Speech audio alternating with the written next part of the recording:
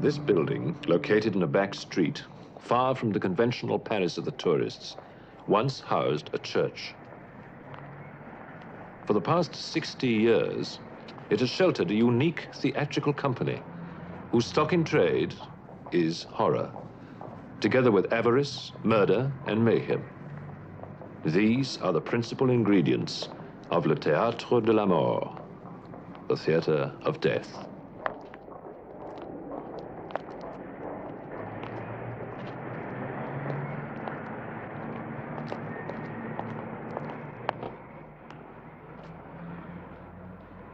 Mademoiselle Giraud's dressing room, please. Top of the stairs. Thank you. Shall we go in by car, Ellen? Okay, where are you parked? Round the corner.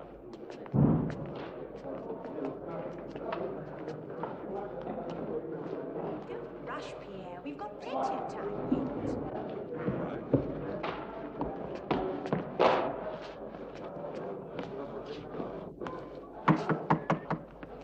Come in.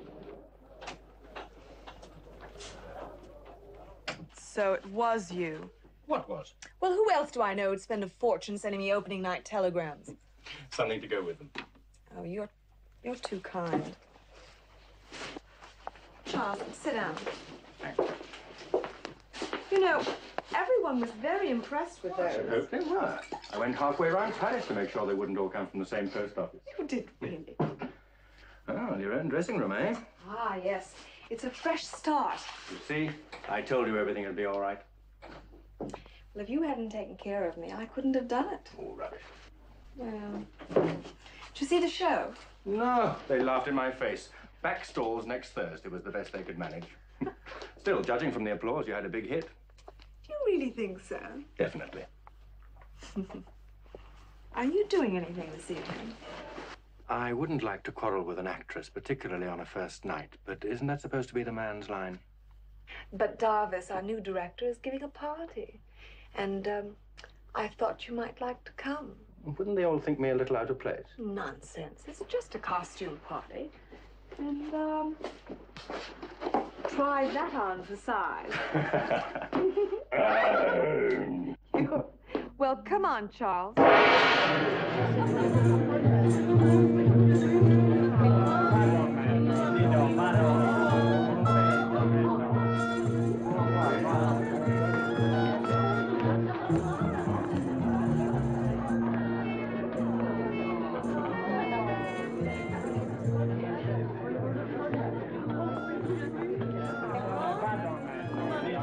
Oh, may I have my fortune told, please? Of course, darling. Oh, you don't need it. Fame, fortune, successful marriage. I can see it all there. The fortune teller's Colette. She's the wardrobe mistress. And that's Joseph. He's the prop master. He's very nice. And that is Nikki Chapel. She's my roommate. There. Now, the key cards are the Queen of Hearts, signifying a young and beautiful girl.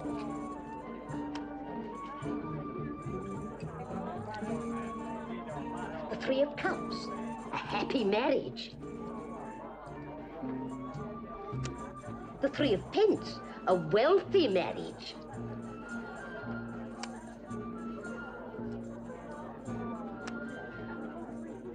lightning-struck tower. Disturbance. An emotional setback.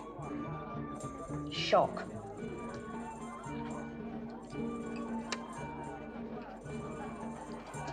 Deadly Reaper. Death. You don't want to worry about that, Nikki. Let's go there, boy. Don't believe it, do you? Well, I'm certainly not going to let it bother me. Nikki, I'd like you to meet Charles Margaret. Charles was a good friend to me when I needed one. Oh, yes, Danny told me. I think it was marvelous what you did for her.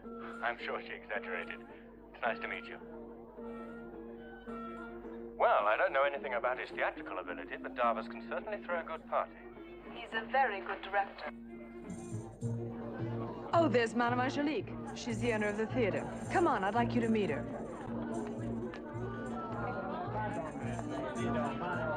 Excuse me. I'm sorry to bother you, but I'd like you to meet my friend. Madame Angelique, this is Charles Marcus. How do you do? Well, what did you think of the show? I couldn't get tickets for the opening, but I'll make up for it soon. Good. I hope you'll enjoy it. A great honor to meet you, madam. Will you excuse us? But of course. Thank you. You're glad to be back at work, eh? Well, it's not the ballet, but it is the theater. And you, Doctor? When are you going back to work? You are very persistent, aren't you? Well, I haven't had an answer yet. I'm having treatment. It's still nothing like full control. If you wanted your job back at the hospital, could you get it? Oh, yes. They think I'm marvelous. Whatever happened to the other driver? Got 6 months. 6 months? Is that all? After what he did to you? Well, gave him something to do in his spare time. What are you doing in your spare time? Oh, don't laugh. I'm writing a novel. What? Well, why not? Doctors make very good writers because they know so much about people.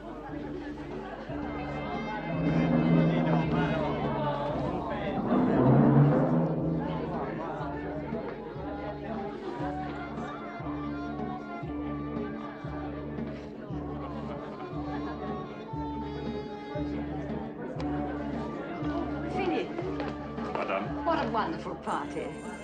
Ladies and gentlemen, may I have your attention for a moment?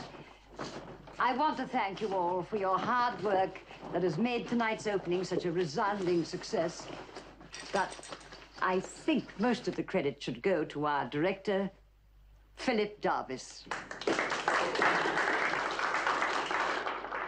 Madame Angelique, members of the company, this evening is one of special significance, of special joy to me. 25 years ago this evening, my father produced his first play in our theater. His old man gave a party in this very room. Thank You'd you. never think it was Thank the you. same place the way As I he's was modernized it.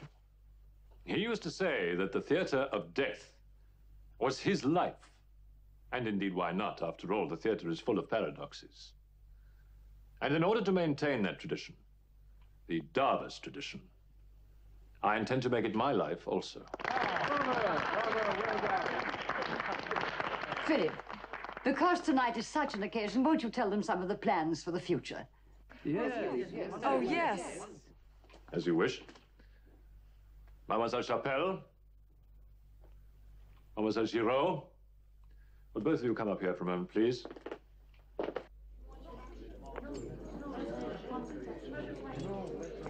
Over here, Danny. Right. That's it, right there. Music stand. And that chair over there.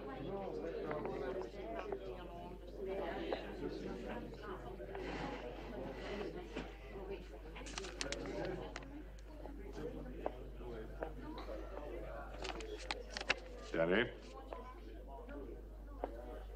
Nicole.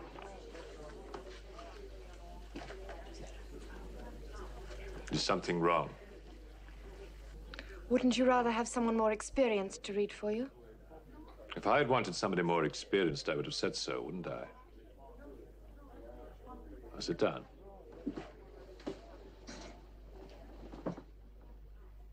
want you to do exactly what I tell you, Nicole. You understand? Exactly what I say.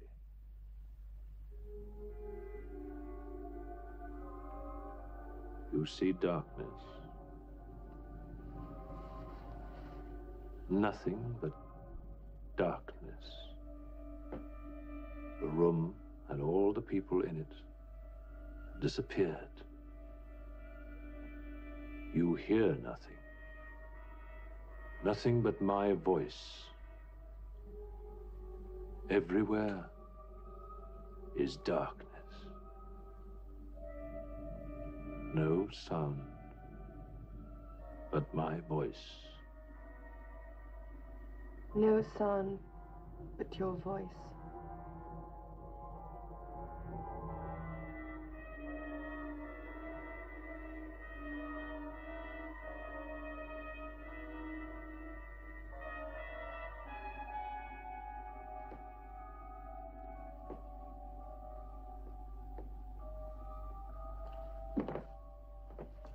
I have your sash, please. Thank you. What you are about to see now is a scene from a sketch entitled The Witches of Salem. The story concerns two sisters. When the older of the two has misguidedly caused the death of the younger's lover, the vengeful, half-crazed girl has her elder sister proclaimed and tried as a witch. The part of the elder sister, Sarah, will be played by Danny Giraud. The part of the younger, Prudence, by Nicole Chappelle.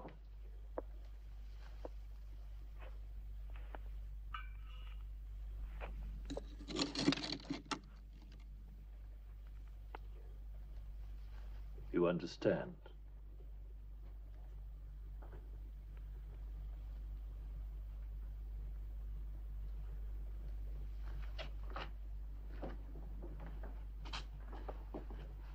Time, 1692, Salem, Massachusetts, spring night. Place, the darkened town square, prior to the burning of Sarah Fletcher as a witch. In the background, the sound of the approaching townspeople. The wood is piled high round the stake. In the foreground, Prudence Fletcher approaches.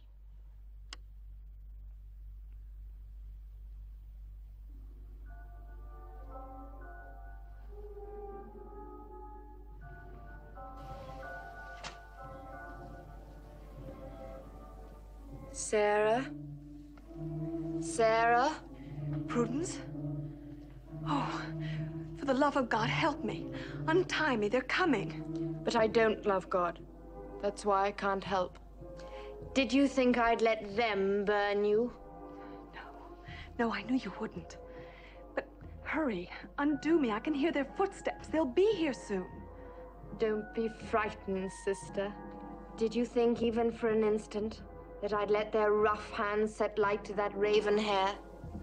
Or let them roast that sweet young flesh? Or turn that velvet skin into nothing but a handful of cinders? When I, and only I, have that right.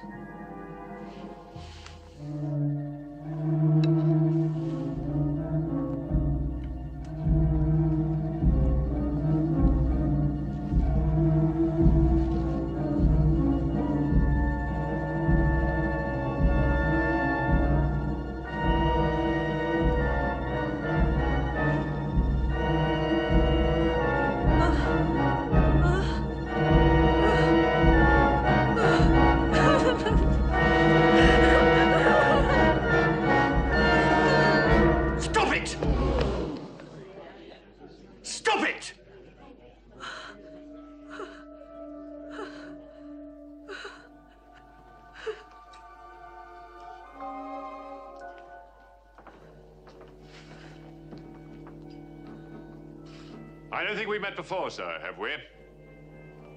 No, we haven't.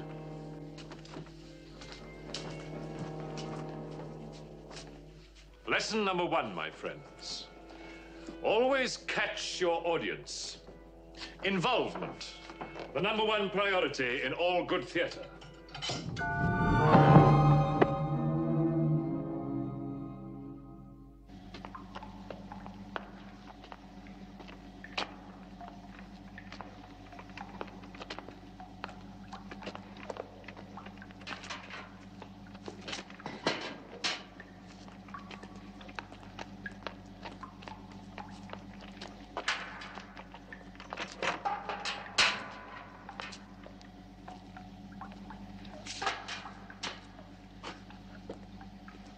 Want me to call Dr. Bernard?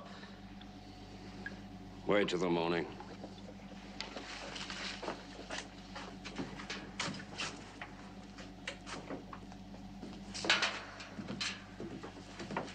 Charles, I expected you hours ago. Sorry, I've been to a party. I didn't see your note till I got back. Have a good time? Yes. It was to celebrate the new opening at the Theatre of Death. They ought to see the real thing. That'd put them on. They're pretty realistic, you know, George. Even give me a shock or two sometimes. Old rolling eyes and tomato ketchup. You are an old cynic. Ever met a policeman who wasn't? All right. It's too late to argue about it now. What did you want? I'd like you to take a look at these. Switch off the lights, will you? 3 of them. Exhibit A.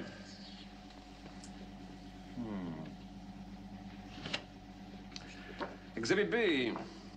Victim 2. Recent? They've all been over the past month. And here's the third one. Oh. All stabbed in the neck, and each one with a... What is it? Triangular-shaped wound. Proving that the murder weapon was the same or of a similar type. Yeah. The chances are that they were all murdered by the same person. Well, obviously a mere policeman couldn't jump to such conclusions. Switch on the lights, will you?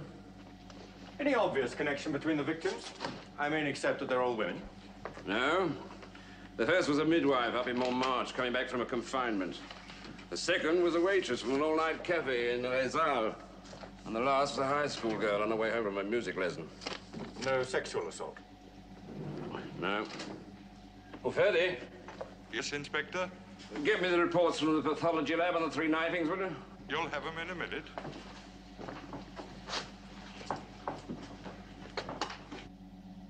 How's the hand?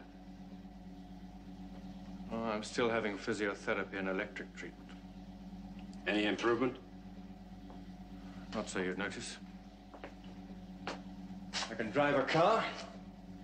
I can even write after a fashion. The one thing that I really want to do, I'll forget it. Just because you can't use a scalpel is no reason not to practice medicine. You were one of the best young police surgeons we've had in years. You're going to start that again? It's a ridiculous waste, Charles. You should be working. Yes, well, I'll decide that when the time comes. Wine or brandy? Brandy, please. Did you meet Davis? Yes, quite a character. So was his father. He disappeared, you know. Case was never solved.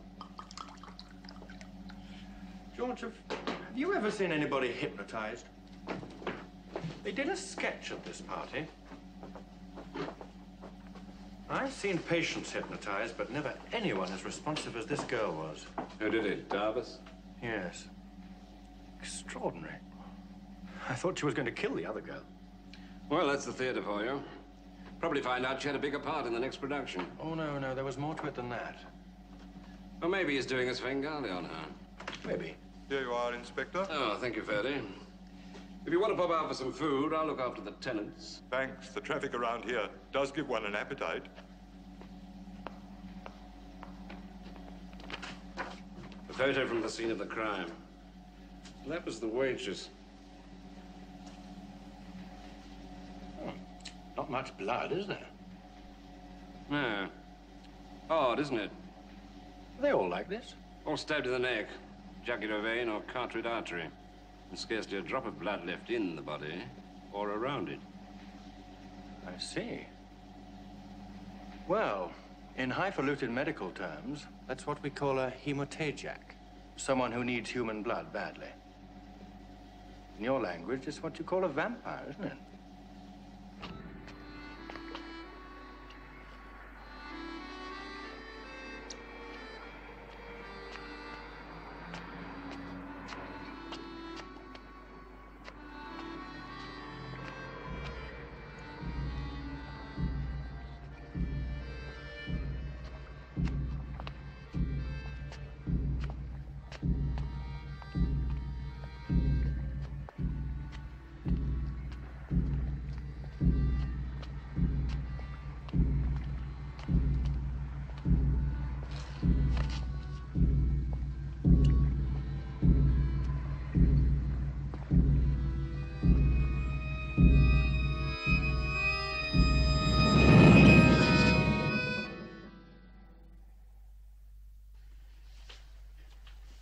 Morning, Danny. Morning. And how are you today? Wonderful. Shouldn't I be? Did you sleep all right? Wasn't that a fabulous party? Oh, fabulous. I've such a head. I must have enjoyed myself. Hey, are there any reviews? Yes. What are they like? They're great. Show me. Look. And look at this. Look. Here we are. Do you think we dare pay the rent? Oh, I think we pay the rent and buy curtains and a new bedspread. What do you think of that? Fantastic. You know, I must have been quite tipsy. I never could drink champagne. A couple of glasses and ugh. I didn't see you drink that much. Neither did I. Maybe I have my eyes shut. Anyway, I don't remember a thing. Not after Davis asked us to read for him. Did I make a hash of it? No. So you don't remember anything about the sketch then? Not a peep. Was Davis pleased? I should think he was delighted. You're not just saying that. After the sketch, you fainted. I never fainted in my life. But you did. You were so worked up, I thought you were going to kill me. Kill you? But I didn't know. You didn't. But Darvis did. You see, he hypnotized you. You could have killed me and you wouldn't have known a thing about it. You're exaggerating. I'm not. Look, Nikki, will you promise me one thing? What? Don't see too much of Darvis. He is only the boss. Any time I spend with him, I'm lucky. All right. Inside the theater, that's one thing. But outside, that's something quite different. Danny, you're not jealous, are you? No. I'm just scared.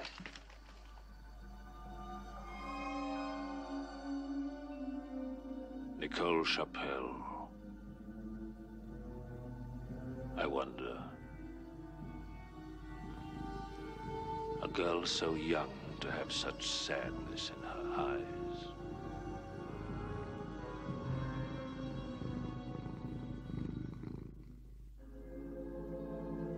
It was winter.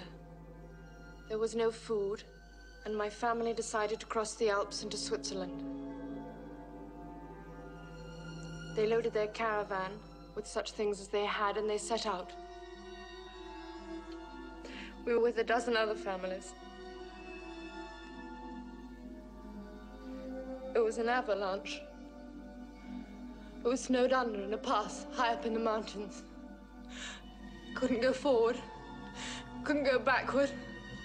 No more. No need to be upset, Nicole. You're doing quite well, really. Am I? Why, yes. After all, it is rather a slow business. You see, acting, in the true sense of the word, in my sense of the word, is a function of the unconscious rather than the conscious. Do you understand? I think so. You think so? But do you know? I want you to think of me as a master builder restoring a cathedral. Before you can build up all the new ideas, you've got to tear down the old. Well, that's exactly what I'm doing with you. I'm removing all your mannerisms, your inhibitions, your prejudices, all the things that you've learnt, that you've picked up, that you've been taught at second hand, all the half-baked notions of good and evil. When your conscience is asleep, that's when we make progress. When you walk out onto the stage and you have the right inflection and you make the precise gesture, you may not know exactly where it comes from. Or that I've used it before. Precisely.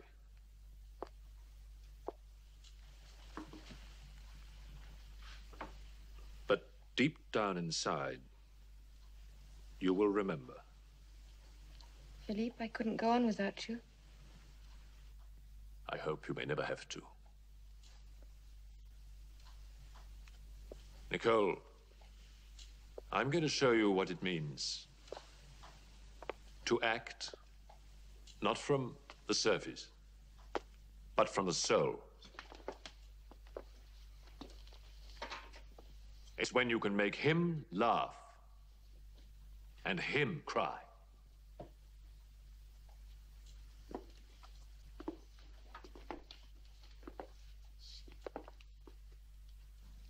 Like this.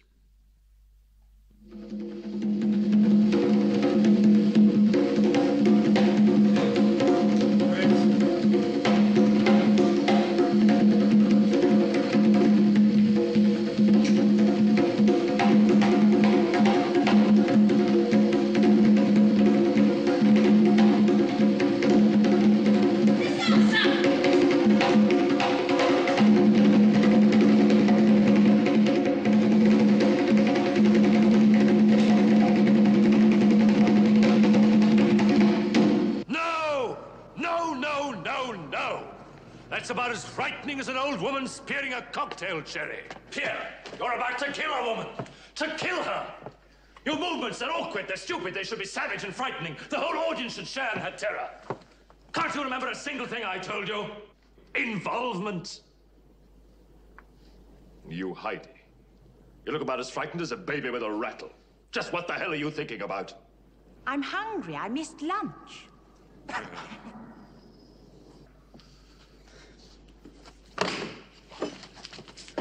I suppose you realize I could ram this right through your delicious little stomach, do you? Please, you're hurting. Don't feel quite so hungry now. Perhaps even a little frightened.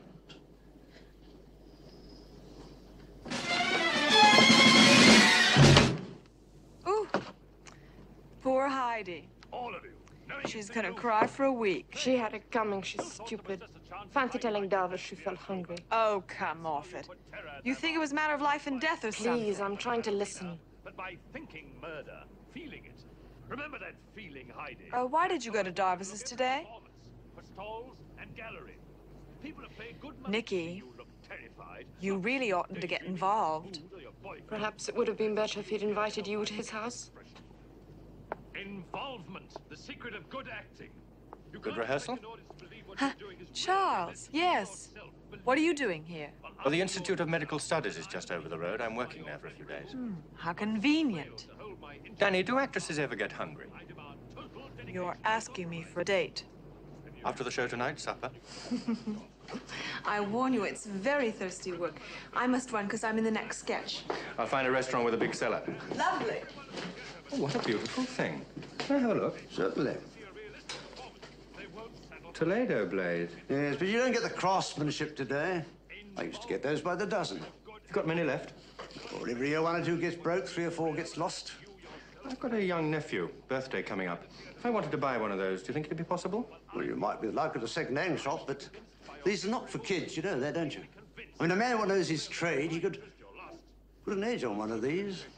Thank you. You put her in the wrong place anyway. You should have put her over here. You hear this? Well, it's hollow. It's a trap door. The tip of the spear is supposed to go through there, not hide his blood. Is that clear? Well, we go through the scene again, starting from the top. Excuse me, sir. Yes? If you can spare a moment, Madame Angelique would like to speak to you. All right, you take over. All right, let's do it again. If we can't do anything else right, let's at least try to move correctly. You wanted to see me about something? Yes. Hope I didn't take you away from anything important. No, nothing that won't wait until I get back to the rehearsal. I've been reading your new sketches. Well? Well, they're remarkable. Not even your own father could have improved upon them. I'm flattered. And without appearing to be more egotistical than I'm reputed to be, may I say that you are entirely correct. However, I don't suppose you asked me to come all the way from rehearsal just to tell me that. No, I didn't. I seem to remember, Philip, you told me there were to be 12 sketches. There are only 11. Yes, that's quite right. The last one is about the corrupting influence of evil upon innocence. Still a bit of research to do, so it may take a few days. Good. Now, the voodoo sketch. What about it? Too strong for you? Thank you. No, I'm sure it's all right. Too near the truth, perhaps. No, I'm sure it's fictitious enough. I beg your pardon. It couldn't be more true. Every detail in that sketch is based on fact. You surprise me. I've seen some of the ceremonies myself. Fascinating. I'm sure these cannibalistic rites are still practiced, but what about the production problems? Such as what, for instance? The transformation of the old chieftain's wife into the beautiful young girl. Hardly a problem. Flicker of lights, puff of smoke. There you are. Don't tell me you've seen that, too. Not the immediate transformation, no. After all, one does have to have a certain amount of dramatic license. I really must get back to the rehearsal. Just one moment. That is one other thing. Just a small detail. What's that? Nicole Chapelle. What about her? You say quite rightly the show needs speeding up. I still thought that was quite obvious after last night. Right so. You also suggest that some recasting would help. I do. I think my notes prove it. Quite so. I'm not arguing with them. But you suggest putting Nicole into 4 of the sketches. 5, including the Faustus one. Nicole is a very sweet child and a most promising young actress, as we saw at your party. I agree. But she's only been acting professionally for a few months. So? Do you think it wise to place so much responsibility on someone so inexperienced? My dear madame, if I didn't think so, I wouldn't have done it.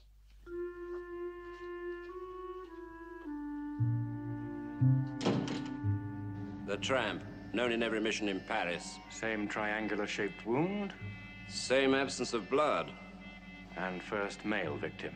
I don't think that's of any significance. Take him through.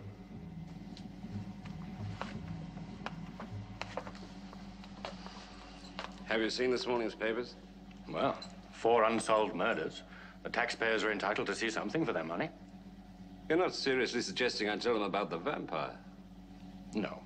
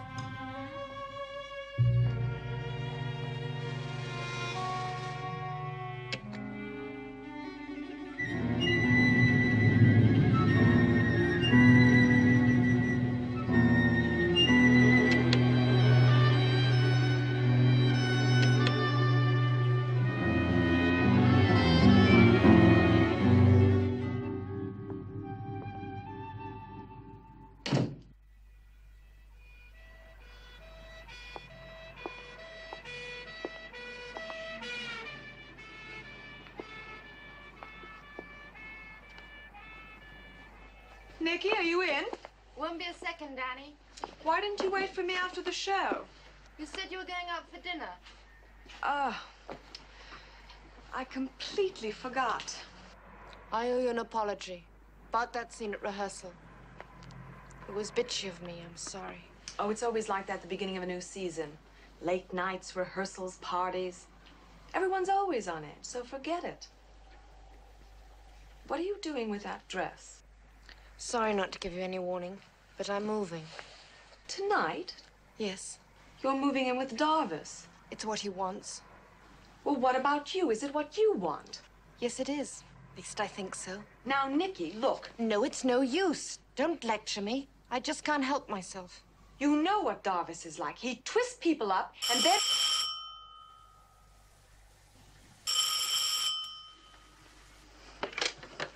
Hello. Pigalle 3506. Hello, Danny. Charles here. Oh, hello, Charles. I'm calling from backstage. Didn't you forget something? Like me, for instance? I just the second remembered. I'm awfully sorry. Really, I am. It's all right. I was 10 minutes late myself. This may be the jet age, but it doesn't make it any easier to cross Paris. You're completely exonerated. I don't know what to say. How about some other time then, Charles? I'd love to. I'll call you.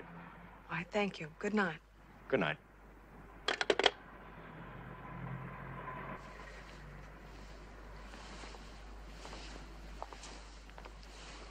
I'm so sorry. Ah, my impressionable friend from the play reading. Monsieur Darvis, can I offer you a lift? Thank you, that won't be necessary. I live nearby. I can walk. It will give me great pleasure. As you wish. When are you going? As soon as I finish packing.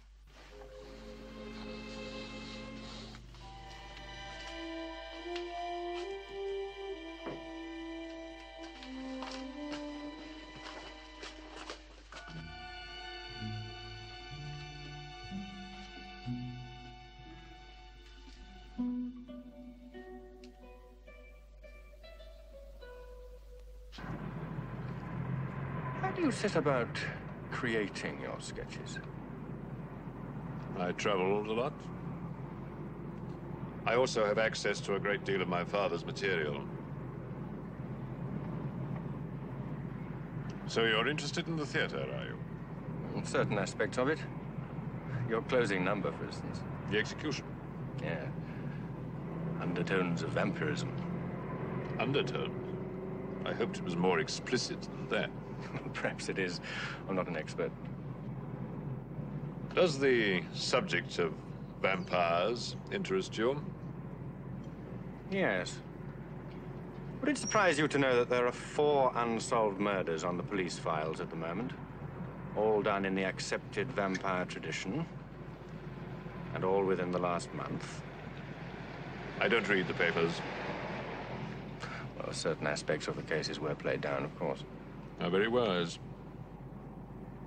Isn't it odd that you should have a sketch about vampires while all these murders are going on? Yes, isn't it?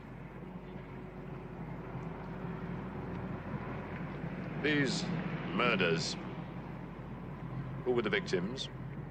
There were 3 women and 1 man, all stabbed in the neck. Naturally. The weapon was a strange, triangular-shaped blade, just like the ones used at the theater. I get out at the next corner.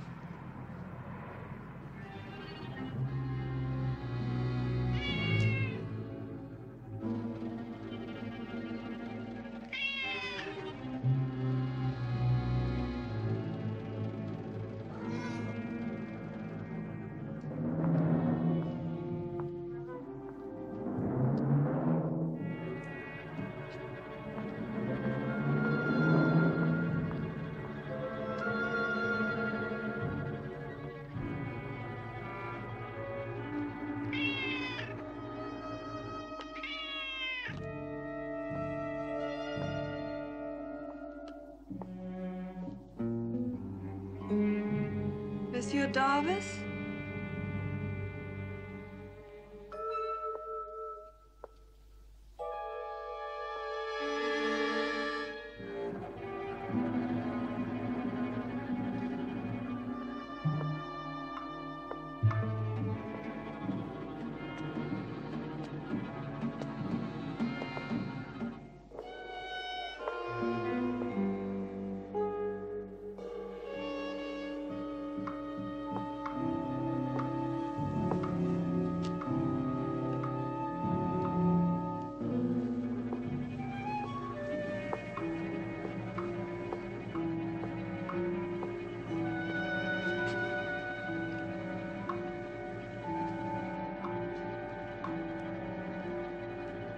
Monsieur Darvis?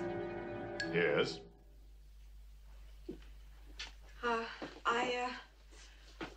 I was aware of your other afflictions, but I didn't know that you stuttered as well.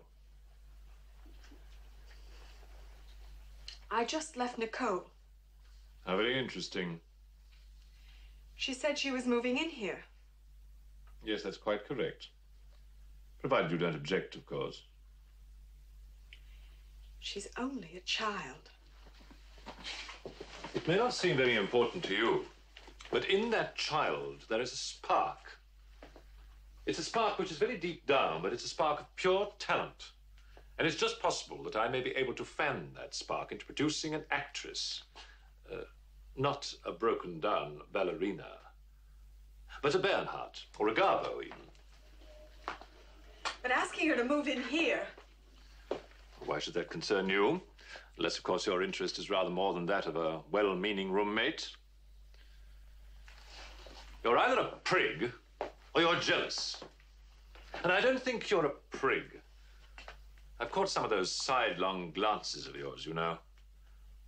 However, now that you're here and you've seen fit to interfere, I think I'd better tell you just why you're so unattractive, both as a woman and as an actress. Come over here, Mum. Now take a look at yourself.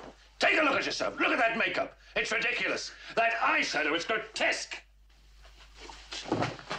We're actors and actresses here, you know, not dying swans.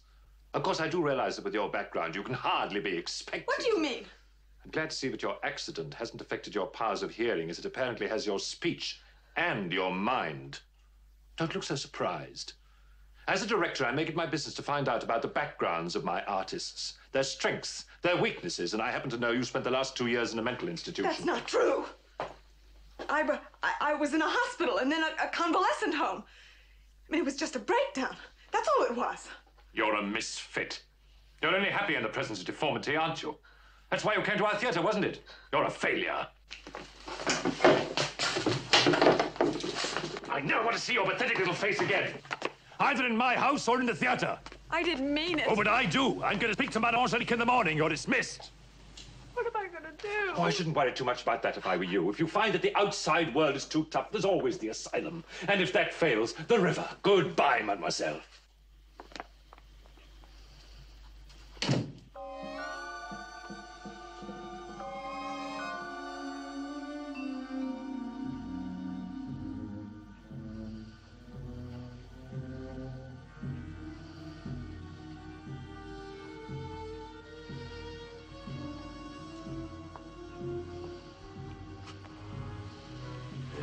Serafina. Good girl. You're a perfect lady, aren't you, Serafina?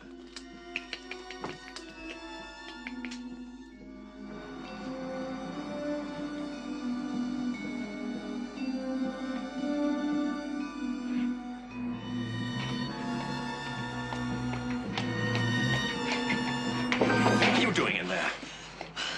Charles, not now. Danny, what is it? What's the matter? Leave me alone.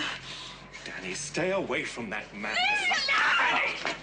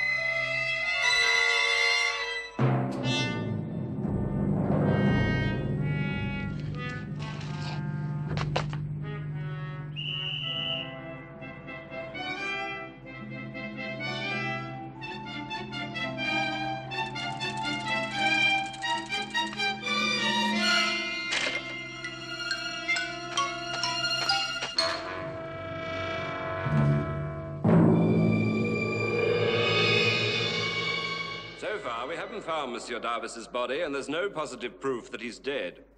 Technically, he's listed as a missing person. However, we have found his hat and cloak, both covered with blood, so there's a strong possibility that he has been murdered. Now, has anyone any questions? You'll let us know when there's any definite news. Of course.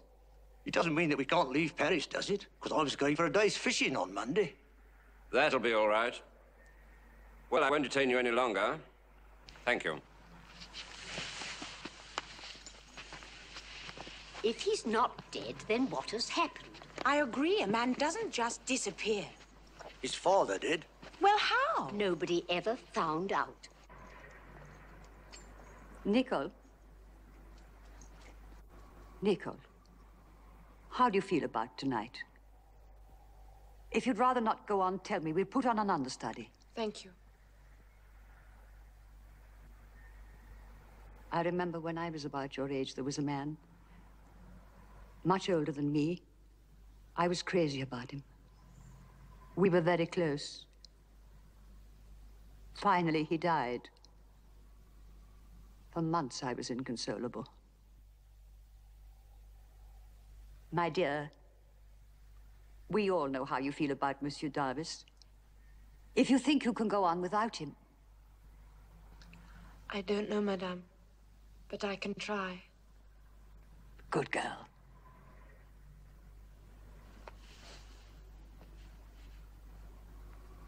You're worried about her, aren't you? Charles, you coming? Shan't be a minute. The inspector's asked me to sit in on this investigation. Unofficially, of course.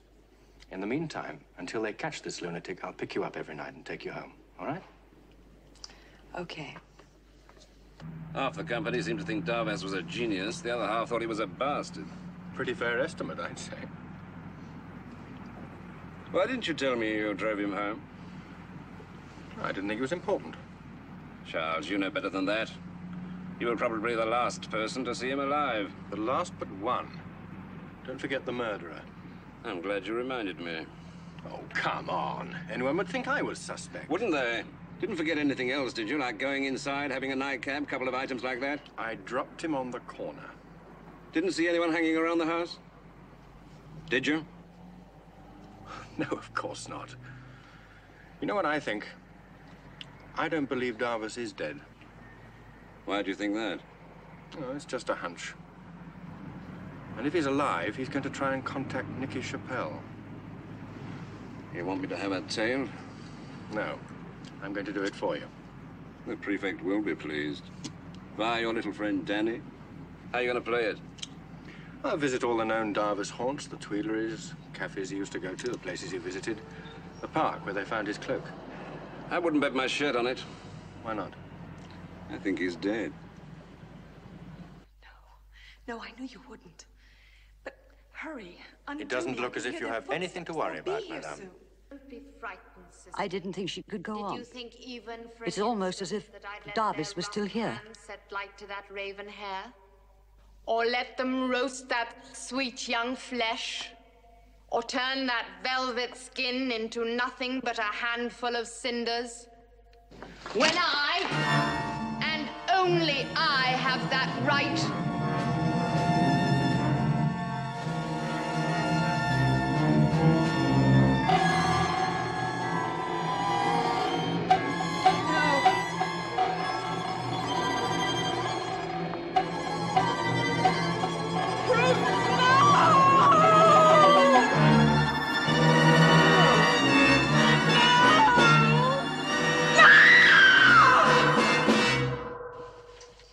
She didn't know what she was doing. It was exactly as it was at the party.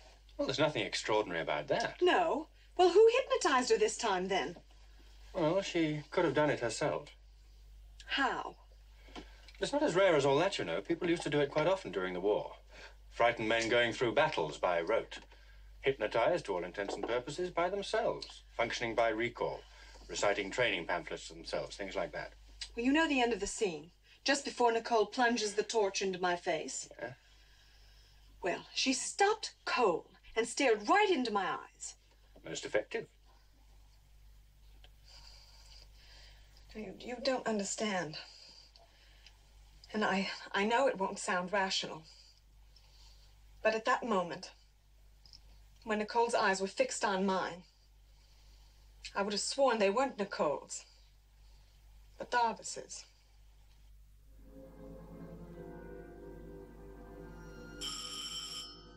When your conscience is asleep, that's when we make progress.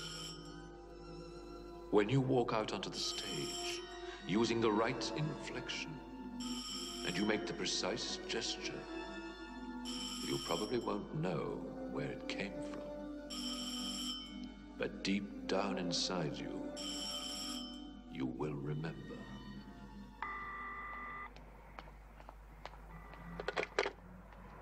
She's not there? No. Then where can she be?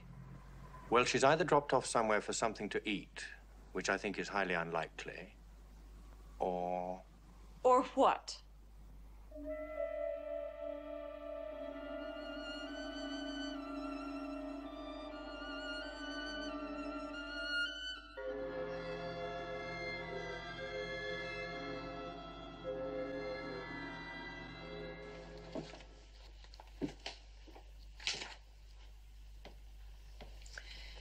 What's happening? Well, he's probably given her sodium amytal. It'll relax her, make her more easily able to talk. Charles, he is a good doctor. He's probably one of the best psychiatrists in Paris. Now, don't worry. Well? I agree with you. Self-induction, voluntary or otherwise. Yes. Well, could this stem from the time that she was hypnotized at the party? It can, but I'd say, I'm guessing, mind, I'd say she'd been hypnotized since then, possibly more than once. Well, how can you tell that? From the few things she has said. Well, can you break this, whatever you call it, trance spell or... Probably. It'll be a slow process, though. A matter of weaning the subject away from one set of influences or behavior patterns to another, and then restoring her confidence till she can stand on her own 2 feet. Sounds very involved. It can be. A lot depends on her. Before this happened, was she a stable character, or was she excitable, neurotic? Well, she was apt to be moody. And it didn't take much to excite her or to depress her. I'd like to know how good a hypnotist Davos was. You see, mademoiselle, most of them prefer to work with well-adjusted, easygoing people. The neurotics, the suspicious types, they usually shun them like the plague. Why? Because they are unpredictable. You may go and join her if you like. The effects of the shot should have worn off by now. Oh, thank you, Doctor. Not at all. Should she go on working? Yes, I think so. I can see her in the mornings. I'll buy your theory, Charles, but I never before have met the subject so strongly affected. I know you told me Davos was dead. Who am I to contradict you? But I'd say someone was still controlling her.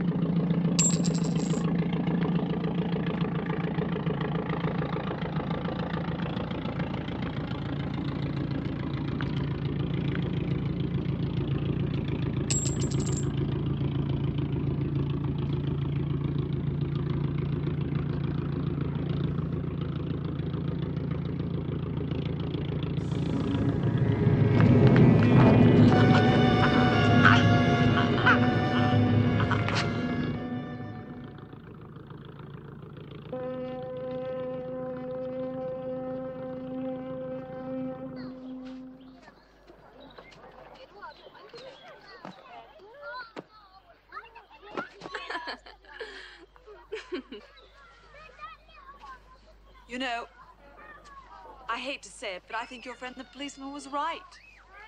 I think Darvis is dead. Do you? I'm not so sure. Well, all the murders have stopped since he disappeared. Till last night. What? Colored girl.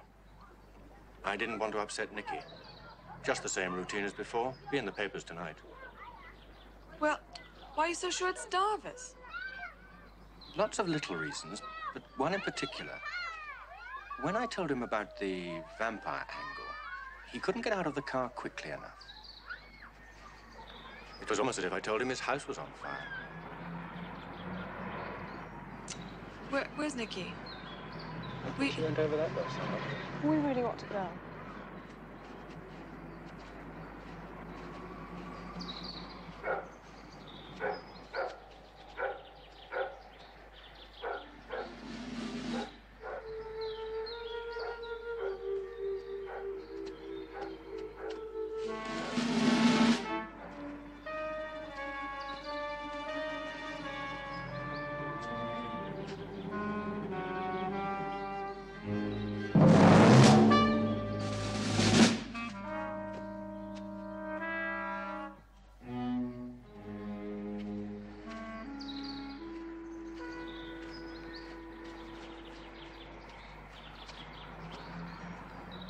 Nicky, come on, we have to go to the theater. Nicky, what is it? What's the matter? There, down there. What is it, darling? What do you see? Philippe. He left as soon as he heard the sound of your voices.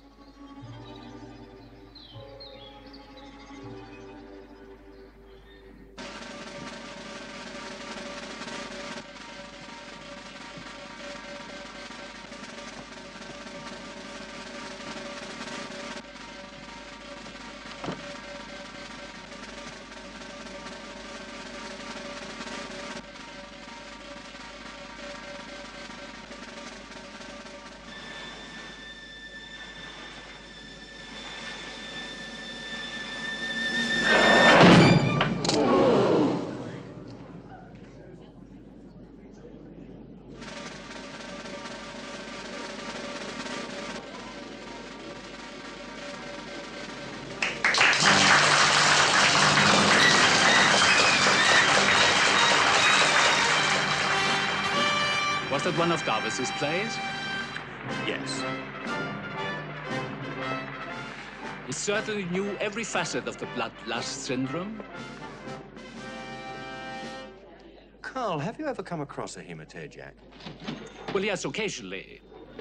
It's rare, but not unheard of. I don't mean the fanged instant regeneration brigade like you see in films. But I've known cases where patients had a persistent craving for human blood. A physical craving? Physical, mental, what's the difference?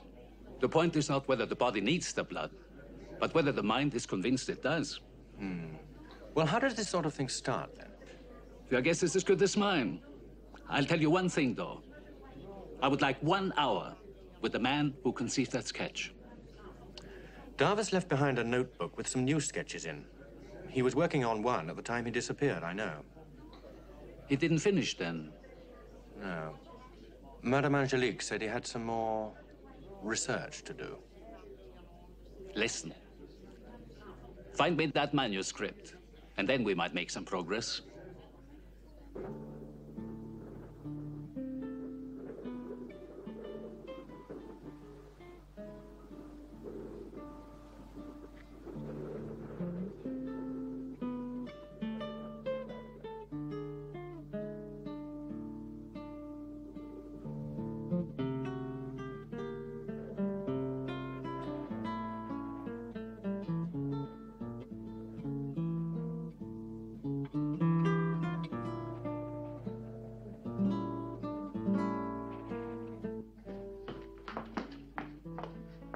What are you doing?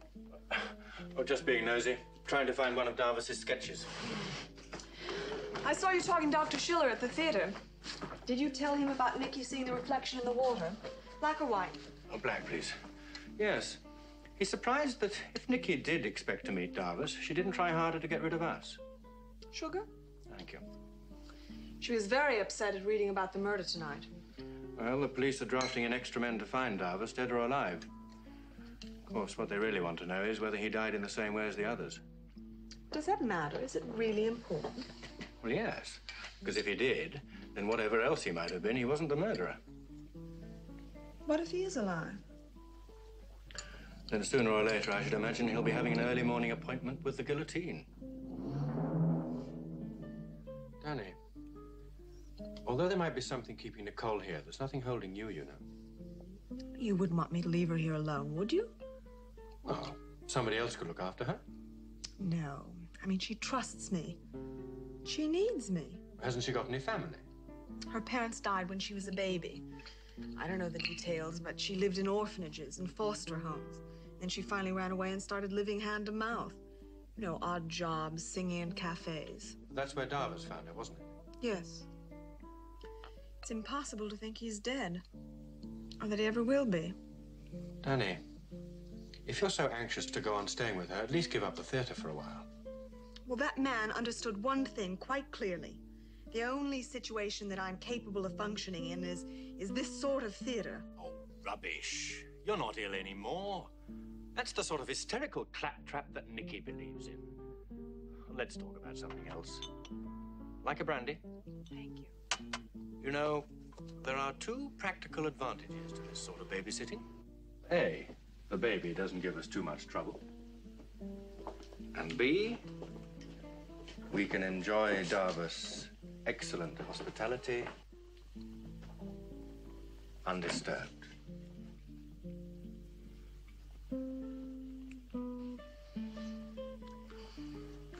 you think she's all right? At this moment,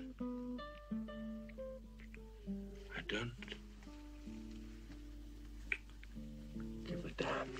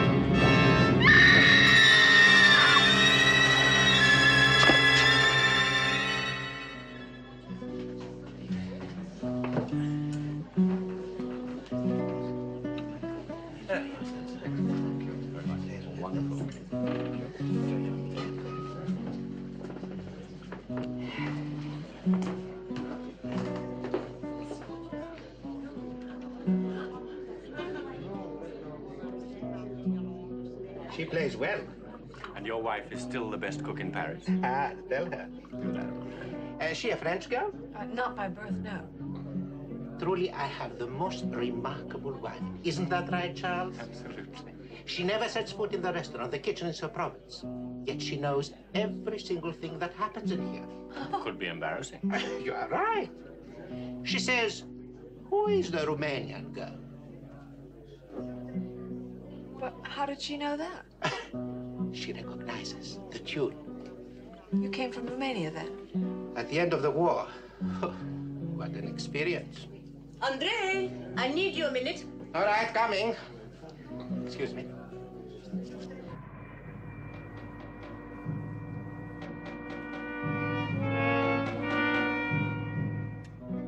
Well, now we know where she comes from. She seems to be enjoying herself. But, there's no sign of Darvis. I don't think he's going to show up. If he was, she'd know it by now.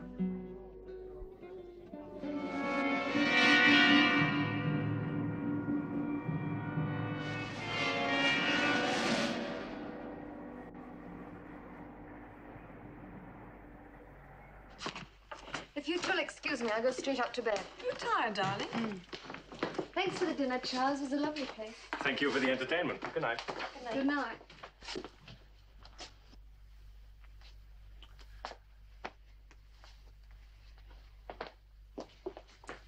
it my imagination, or is there an improvement in Nikki? Yes, I think there is. The restaurant didn't pay off as far as Darvis was concerned, but she seemed to enjoy herself. Yes, they're friendly people. Nice of Andre to ask us back. Only if Nikki played for them. Asking her to leave her guitar behind as a guarantee. Charles, what is a De Leon complex? It's a Freudian term. It refers to someone who's seeking eternal youth. Peter Pan complex, if you like. Shirley seems to think that Darvis was suffering from it. Oh, Danny, can we talk about something else? You know, I think that Darvis Sr. and Darvis Jr. are one and the same persons. What? Yes, you know, like Dorian Gray. you remember at the end of the book where the young face and body decayed and rotted in front of everybody's eyes? Danny, for heaven's sake, now stop talking about dolls. There's nothing supernatural about him. Alive or dead, he's no different from any other man. Oh, let's forget it.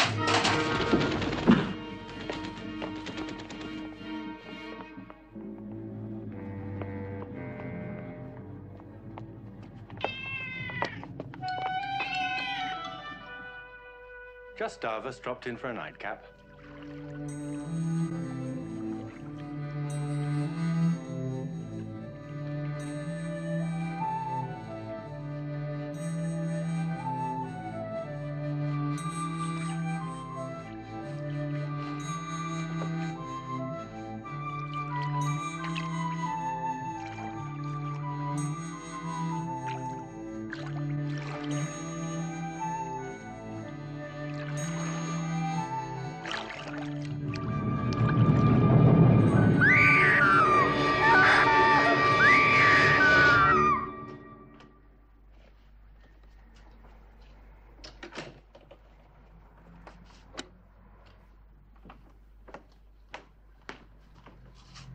Nikki?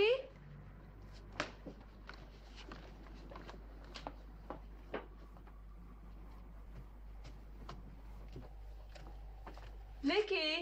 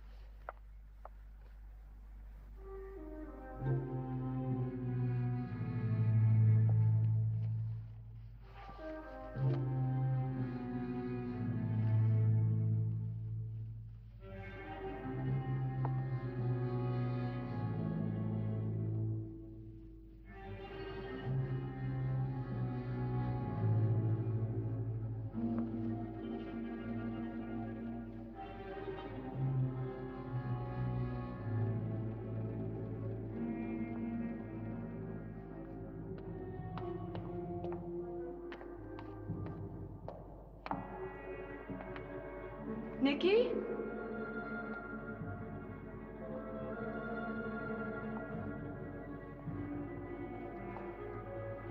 Nikki? Nikki?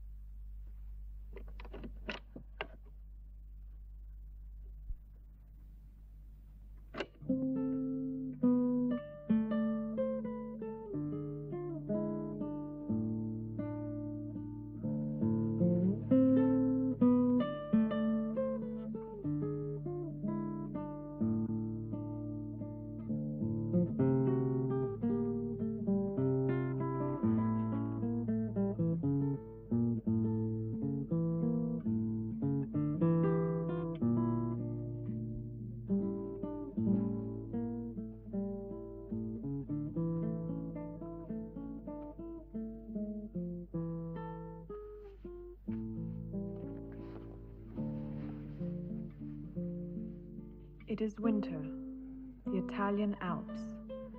World War II has just ended. A solitary gypsy wagon is stopped by an avalanche in a little traveled pass high in the mountains. Andre? Yes? Read this. Well? Don't those names ring any bells? Constantine, Anna? No. February 1946, crossing the Alps. 2 wagons behind us. Oh, come. Now you remember. You think she is their daughter? Could be. Constantine and Anna were in the same party. Things became too hard, so we'd all decided to go to Switzerland. Oh, about 40 of us. We set out in early February. February? Over the Alps? All right, so we were mad. We were also desperate. There was nothing else we could do. Anyway, an avalanche blocked the pass. We couldn't get through. Some of the men killed one of the horses and distributed the meat, but a baby can't live on that. There were 4 of them in Constantine's wagon. Him, his wife, the baby Nicole, and the young boy, a cousin or something like that. When we finally dug out the wagons, we found something monstrous had happened. The mother, Anna, she was desperate seeing her child starve to death. She killed the boy and fed the baby on his blood. Several travelers discover the wagon containing the baby and its dead companions.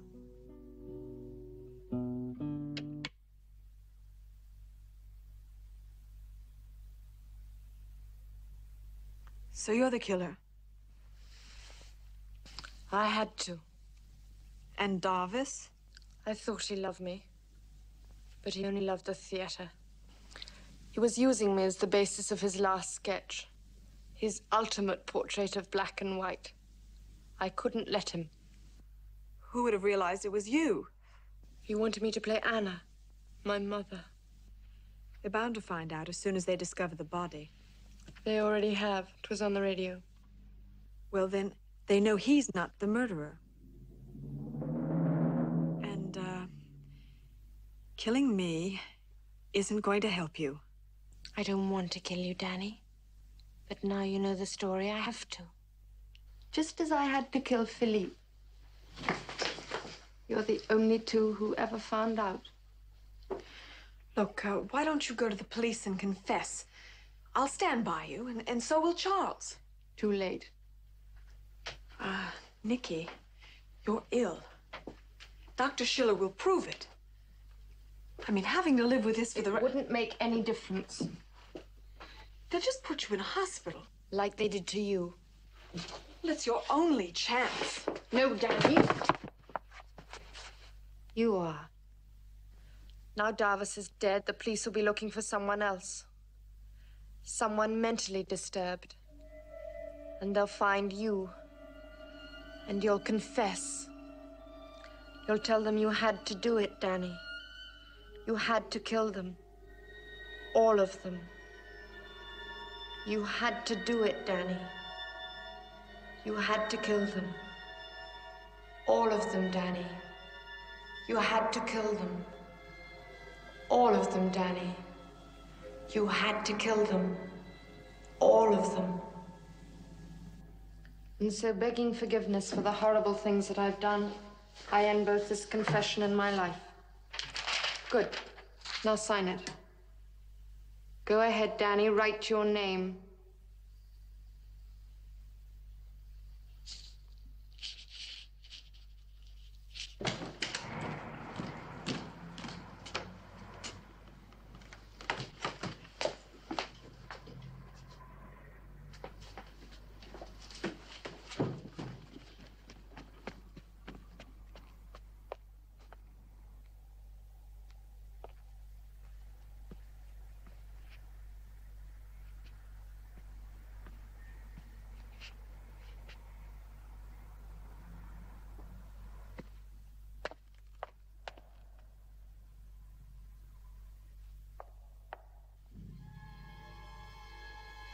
Now this, Danny, then it's all over.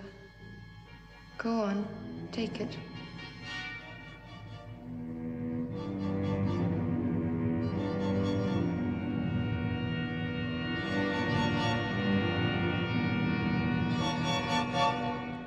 Stand up, Danny.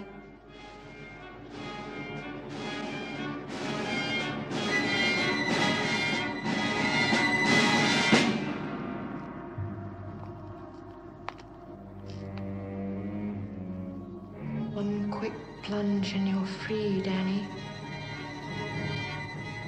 Now.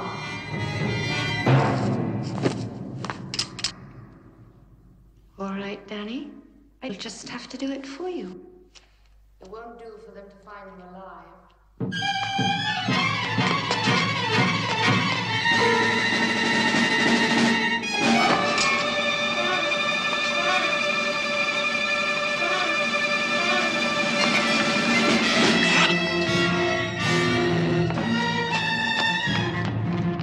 Danny?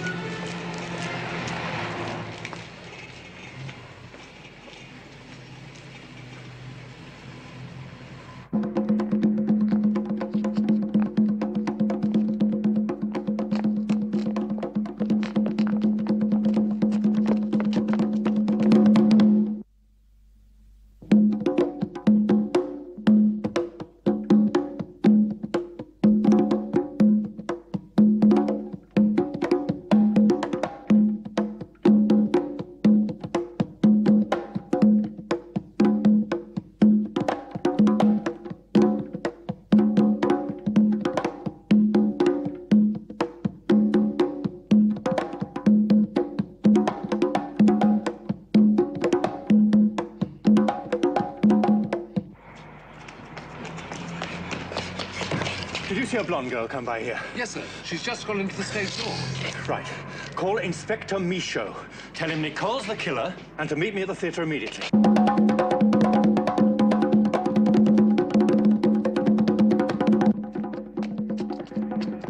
Try in there.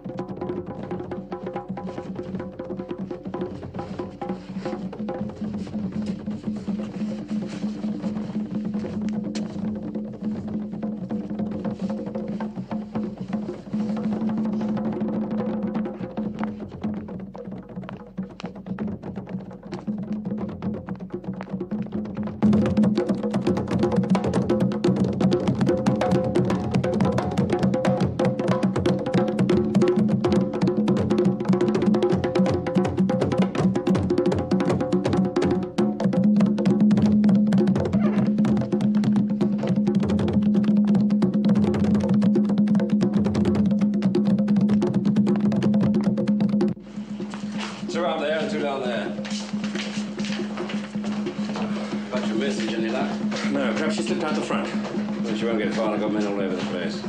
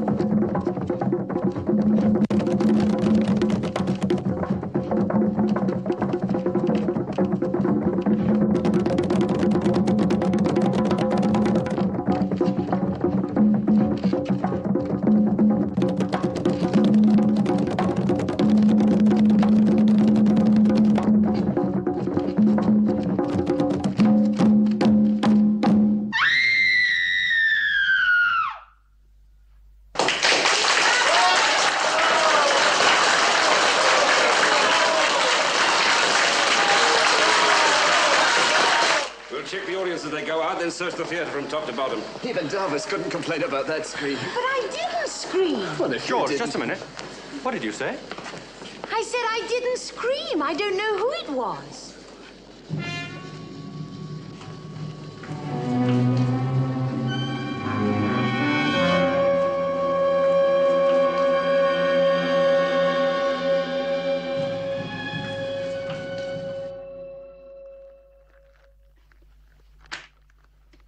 Sketch 12 by Philippe Darvis, The Caravan.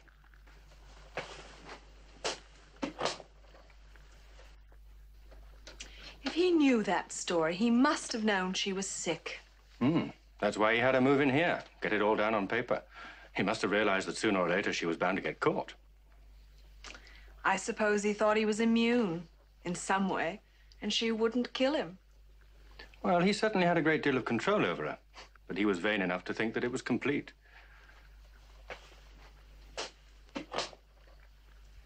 He wanted to turn tragedy into comedy, comedy into tragedy.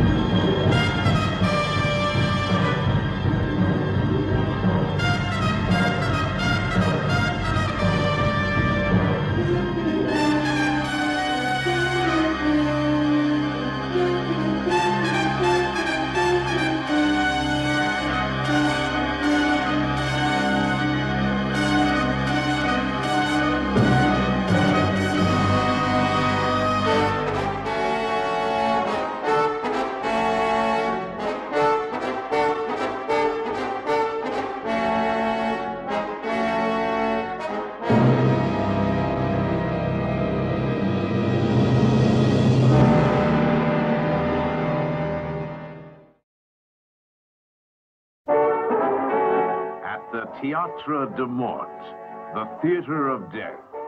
The audience can satisfy their lust for blood. Here you can buy horror, terror, and all the thrills of macabre entertainment, and go safely home when the final curtain falls. But its evil influence cannot be confined to the stage.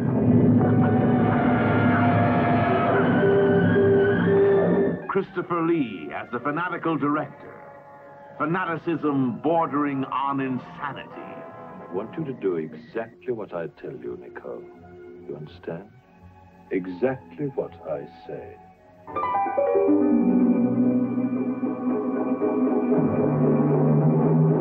Lelia Goldoni, the leading lady, once a ballerina.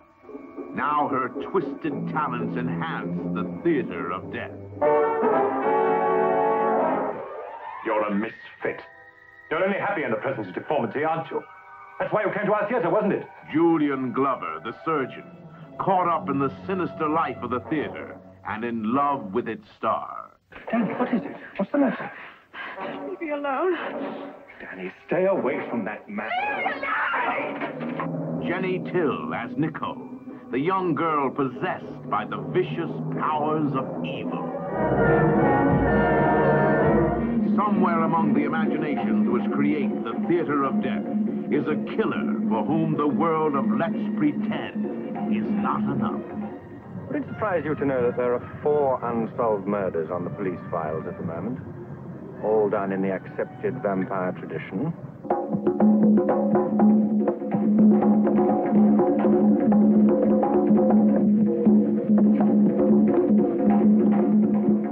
In the foggy alleyways of Paris, the make-believe world of the theater of death becomes a terrifying reality.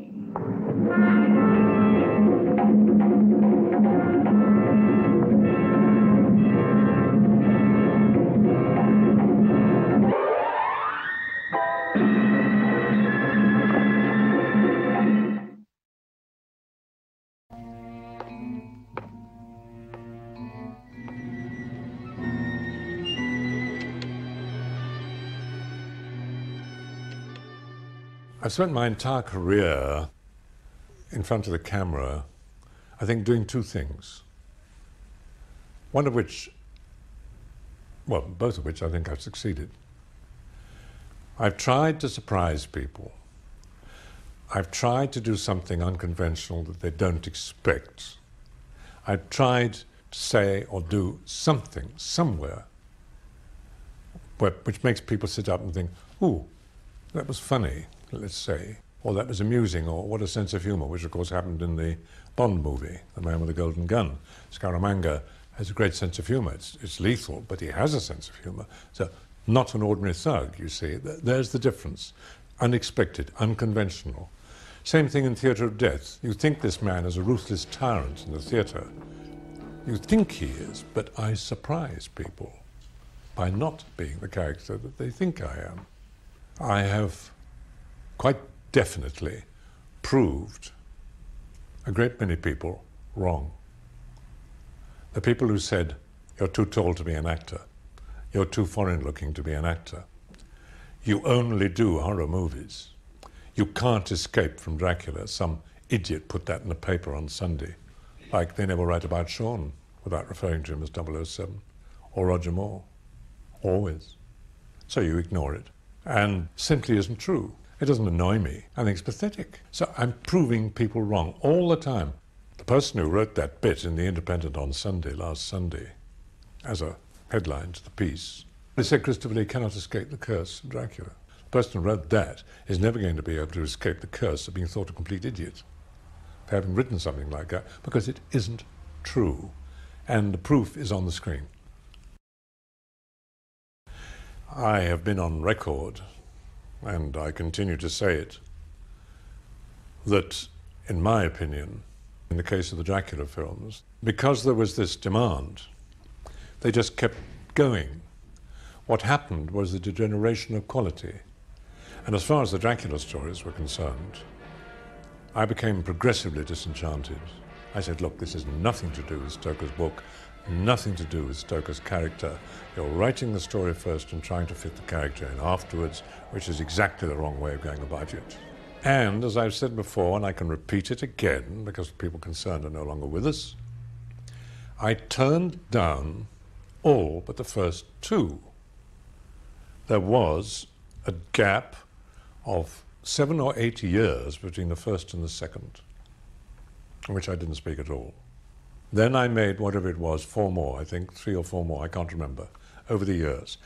Every single one of those stories I turned down and said, no, I will not do it. I don't like the story. It's nothing to do with the character, and I don't want to play the part anymore. I can't do anything more with it.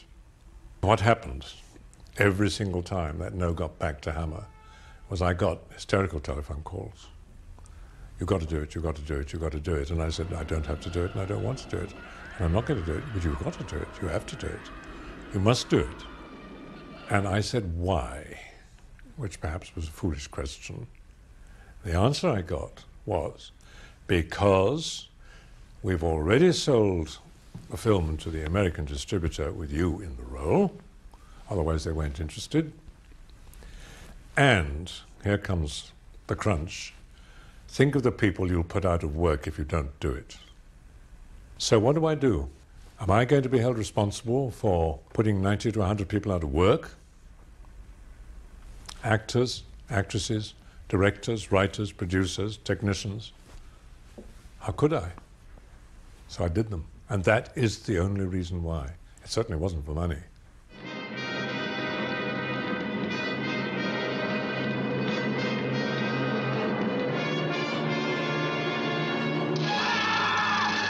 Well, some of the films have been accepted as classics, I gather. I wouldn't have thought the last two, but maybe the other two or three were obviously entertaining, were very well accepted, very well received, and the audience enjoyed them. I have to be honest and say that I didn't.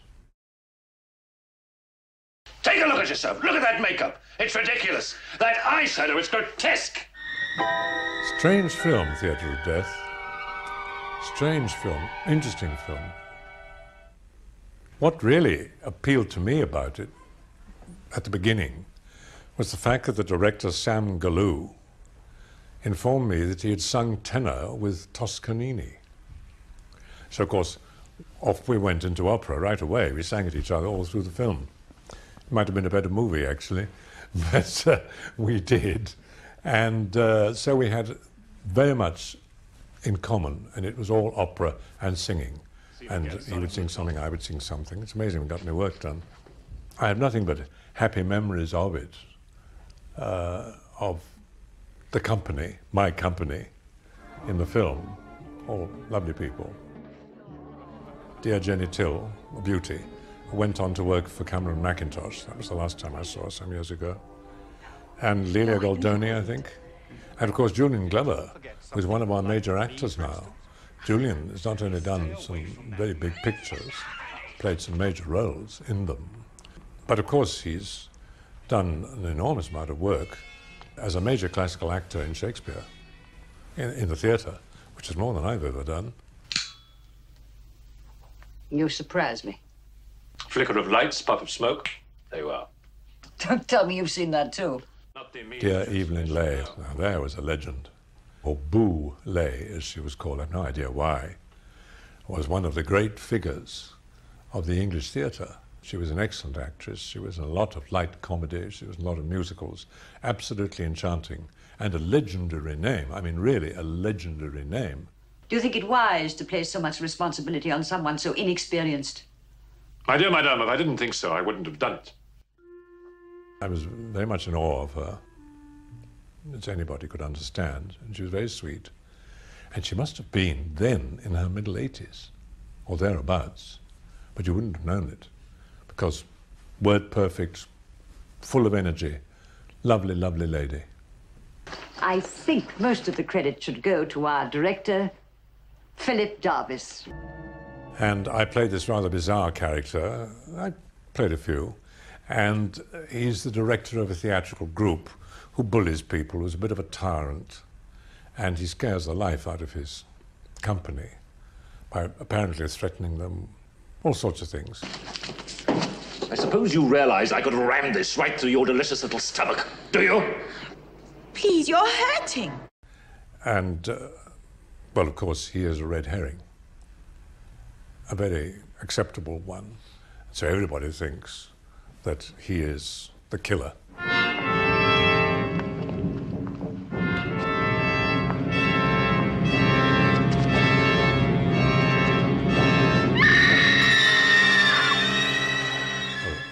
I don't think I'm giving anything away when I say that he isn't.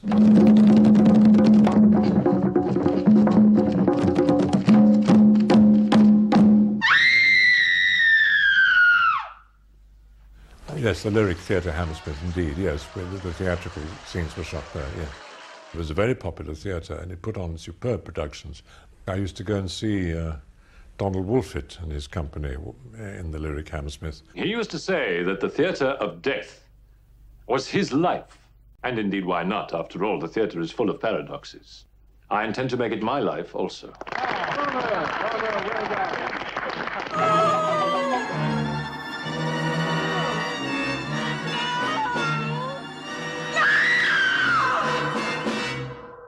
Grand Guignol, of course, I never saw in Paris. I wouldn't have been allowed to. I was too young. Because although I did see the last public execution in France in 1939, it was because somebody took me, a friend of my family's, and I turned away at the crucial moment, but I shan't ever forget that.